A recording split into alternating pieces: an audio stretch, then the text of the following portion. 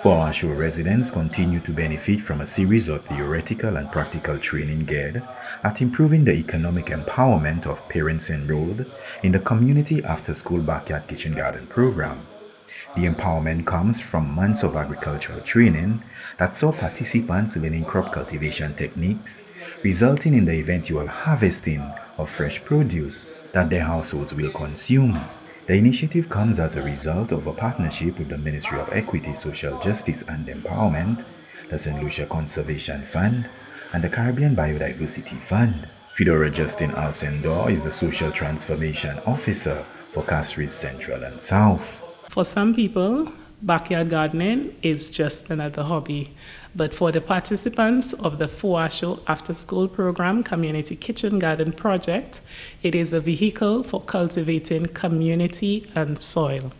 When I think of community empowerment, I think of projects such as these that encourages food security, environmental conservation, and unifies communities with the private and public sector.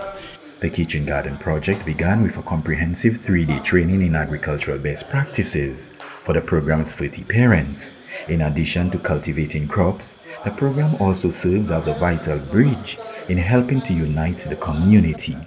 It is going to bring the community back together. A lot of people have the notion that once you have Faux A Chaud, it is not something very good. However, as a community, anytime we have a project, we get together and we execute it together as one big family, as one happy family, and at the end of the day, we are noted and seen as the community.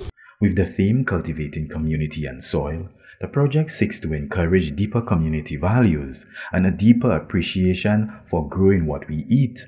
Participants learned soil types, alternative methods of small-scale gardening, compost making, and the application process.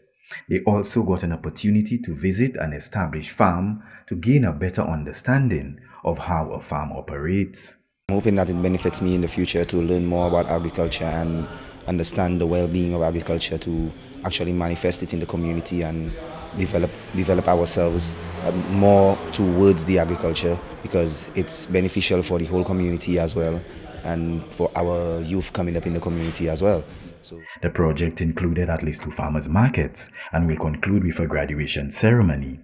The farmland for the community garden was donated by former Agricultural Minister, the late Ira Duvey, with monetary contributions totaling EC $5,500 coming from Sandals Grant, the St. Lucia Air and Seaport Authority, and the St. Lucia National Lottery.